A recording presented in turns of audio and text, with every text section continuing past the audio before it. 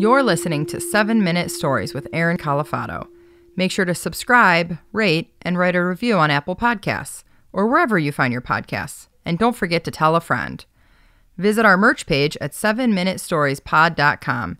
That's the number 7minutestoriespod.com. This episode, Something's Lost but Something's Gained, or The Legend of Ali and the Wiffle Ball.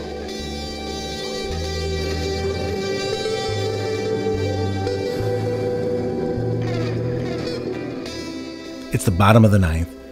Bases loaded. 2 outs, 2 strikes. One more out, this thing is over. The crowd is cheering. You got to feel the anticipation in this ballpark. You could cut the tension with a knife. And there I stand at home plate with a big red baseball bat at the annual Wiffle Ball tournament. It all depends on me. Now you have to understand, I take this tournament very seriously. It happens once a year on Memorial Day, and my friend Dave, he hosts it at his family's house in our hometown. And in their backyard, it's like an actual ballpark, like a mini Fenway with manicured grass, a diamond, the home run fence, scoreboard, and everything. It's really beautiful. And Dave invites his family and extended friends and family. And come to think of it, most of us don't even know each other. We're just called there every Memorial Day to the suburban ballpark. And we play wiffle ball from sunrise until sunset. Men and women and boys and girls and grandma and grandpa. We all play all day. And this was a midday game, so a lot of young adults, men and women. It was very competitive. And there I stood at home plate, feeling the pressure of this moment. I had played terribly all game. It was unlike me. I looked out into the crowd. There's Cori, my then girlfriend, my now fiance. She's cheering for me. Got to show off to her. I look at third base on my team, and there's Dan, one of my best friends, and he's cheering for me. He goes, "There's no one else I'd rather be out in that field with. There's no one else I'd rather have at this moment. Let's go." He's trying to fire me up.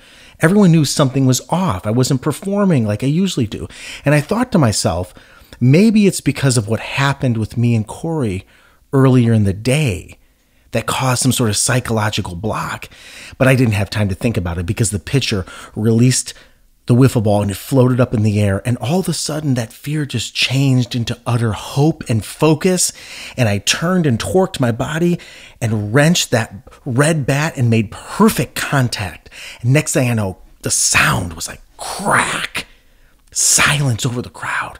And I just saw this white lightning of a wiffle ball just fly out into left field, just over the outstretched arms of the outfielder. And as I'm rounding first, I realize I just hit a walk-off grand slam home run to win the game.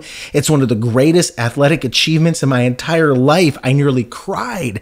I'm rounding second. I can hear the cheers. I see Cori out there just jumping up and down. And as I'm rounding third, a very confident round of third, mind you, I see Dan at home plate, and he's waiting for me with a big smile, and he hugs me and high fives me, and I'm jumping up and down in my glory. This one's for Ali. Now see, you don't know who Ali is, and you also don't know what happened earlier in that day that could have been the spark for this very moment. So you see, earlier that day, Cori and I, we went out, and it was just beautiful, sunny. We wanted to just enjoy the weather before the tournament. And we ended up going to this elementary school park. Now, I know it's a little weird, but there was no kids there or anything. It was just us going to the playground. Just a couple of kids ourselves. And we're playing on the monkey bars and swinging on the swings. We're laughing. I'm trying to flirt with her and show off and make her laugh. And I jumped to, one of the top of the contraptions, pretend to be Rocky. And I'm going across the monkey bars. It was awesome. She was smiling. Time flew. I mean, so fast that we realized, oh man, we're not going to make it to the wiffle ball tournament. We're going to be late. And so we start walking away back to our car. And as I take one last look at the playground, I notice on the wood chips there, underneath some of the playground equipment, there was like this animal. It was breathing really funny, but it looked really beautiful. And it sounded, though, like it was struggling. And we both were like, what the? We start going towards it. And I thought, it's a cat. And Cori's like, no, it's not a cat. And we got closer and closer. And I realized it's a baby deer. And it was just kind of moaning in pain. And it was breathing heavy. And its eye was wide open. And it was glazed over, but it was struggling. I didn't know what to do.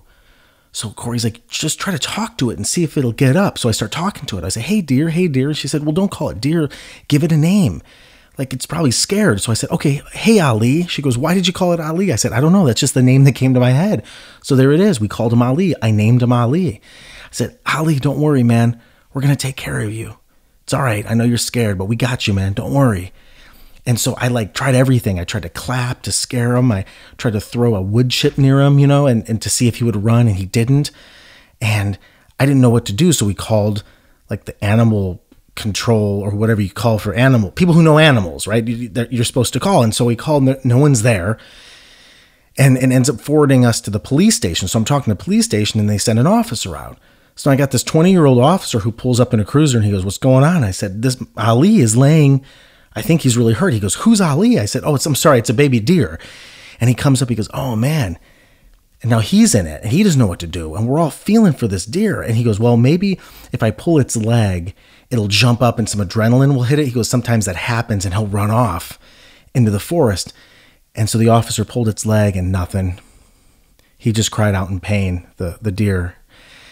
And the officer looked at me and said, hey, I don't know if there's anything else we can do, but what I'd suggest is you and your girlfriend just please walk to your car and don't turn around, because I don't think you're going to like what you see.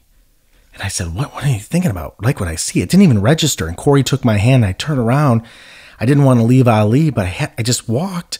And I wasn't 10 feet away. All of a sudden, I turned around and I saw the officer with a gun to its head, and I heard bang, bang, bang. Shots rang out.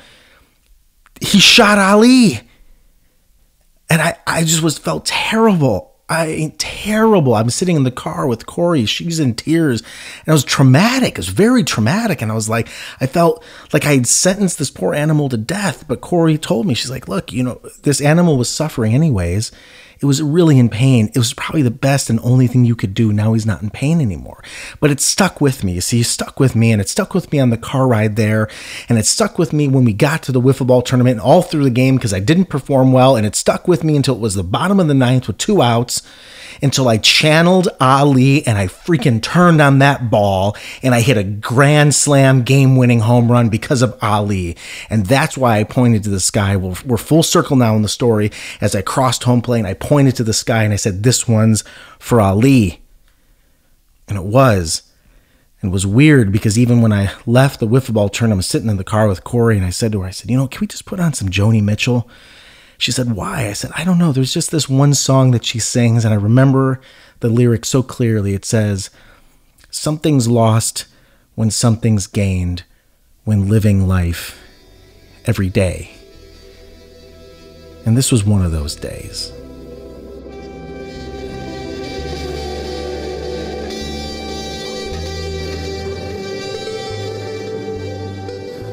Seven Minute Stories is created and performed by Aaron Calafato. Audio production by Ken Wendt. You can connect with Ken at media216.com. Original artwork done by Pete Whitehead. See Pete's work at petewhitehead.com.